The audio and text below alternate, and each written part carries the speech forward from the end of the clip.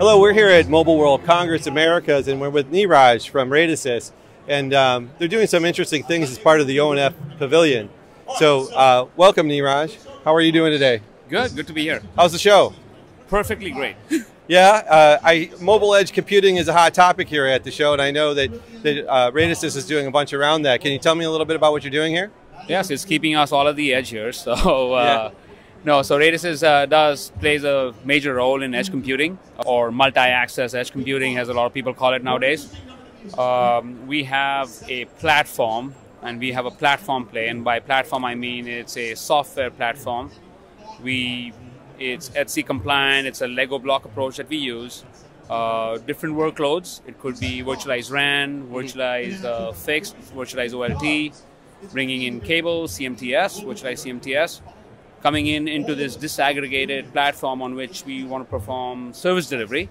We have a P4 programmable data plane, so we bring in elements of the virtual EPC on it. Effectively, it is bringing a platform to the edge for data reduction, low latency applications that people all talk about. And Radisys comes in as a premier software solution integrator that can plumb these different elements together on this NFVI platform, different elements of Mano coming in, and there are going to be a slew of these application developers, and Radisys effectively would be the one who would be bolting this on to this platform, providing the plumbing onto this edge compute platform that we provide.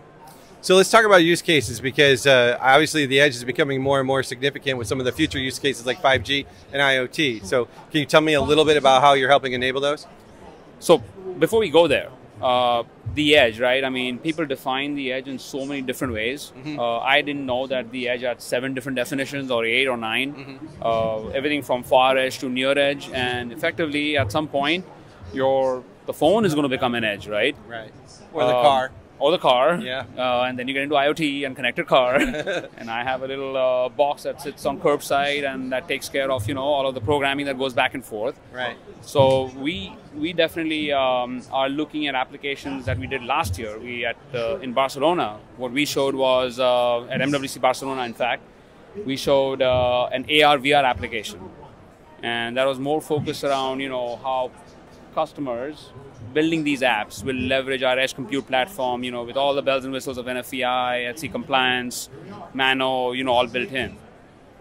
Today, my colleague over here, what he's going to show is our application for doing RAN programmable awareness. So a video surveillance, or what we want to call it as facial recognition. So it could be any workload. The idea is, how do we now bring in the constructs of awareness from the RAN into our edge compute platform? Tell us a little bit about what you're showing here. Right, so continuing to what Neeraj was mentioning, we are going to demonstrate a multi-access edge computing software platform that is essentially made to enable edge computing.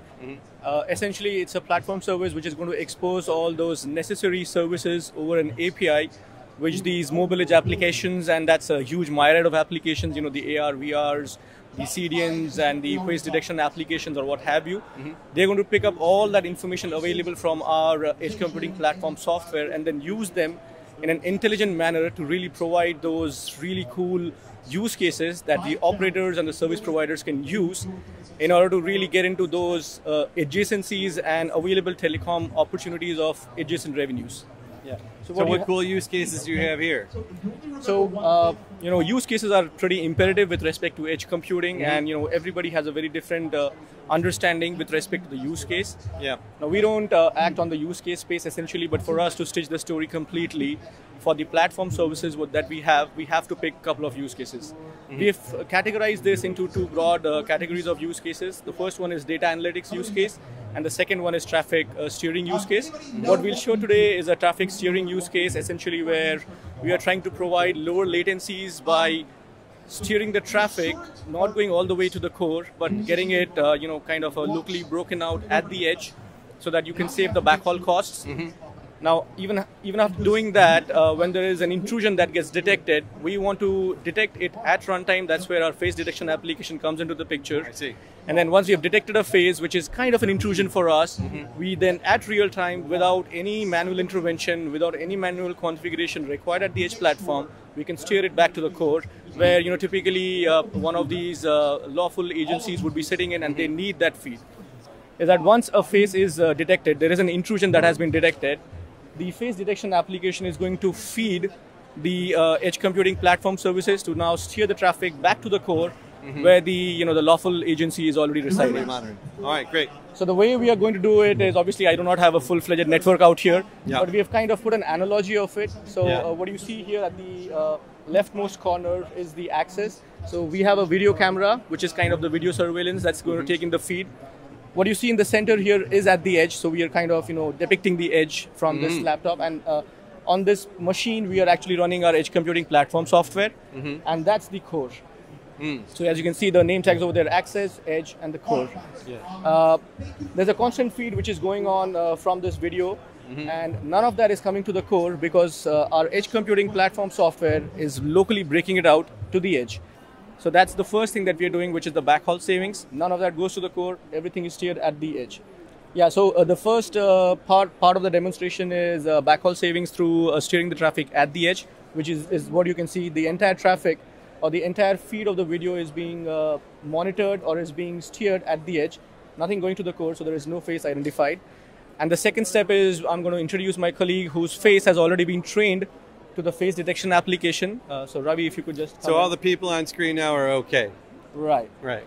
So the moment Ravi comes in, the face detection application actually realizes that, okay, that's a face, this is an intrusion, and the face detection application then triggers the edge computing platform software.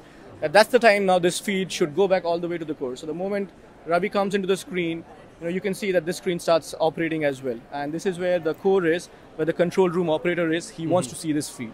So now if Ravi goes out of the screen, that goes off, and then the regular backhaul saving comes into the picture, and we're steering everything at the edge. Okay.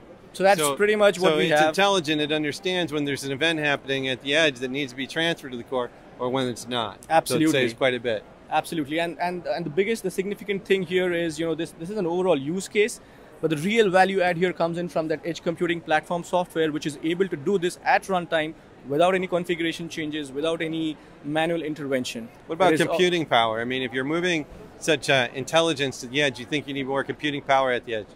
Absolutely. So to Niraj's point, there are different SKUs that typically people talk about. Now, obviously, the computing horsepower would be much, much lower when you're talking about an edge computing platform residing on top of a flagpole or an antenna. It's going to be much more, little bit more horsepower when you're talking about, a 4RU or a 6RU box at the edge, at the tower sites. It is absolutely going to be much more powerful when you go more and more into the different levels of aggregation across the network. So the thing is that, we are a software vendor. What we are providing is a platform software. Now, from a software perspective, we are completely agnostic to what kind of an horsepower is given to us. Now, the more horsepower is given to us, the better we can perform. So it's all about the optimizations and the performances that we can provide. But it's commercial boxes, right? These are all commercial boxes off the shelf, and the software is commodity software. So, you can run it on any x86 off the shelf box. All right, perfect. Rishi, thank you so much for your time today. Pleasure meeting you, and have a great rest of your show. Pleasure is all mine.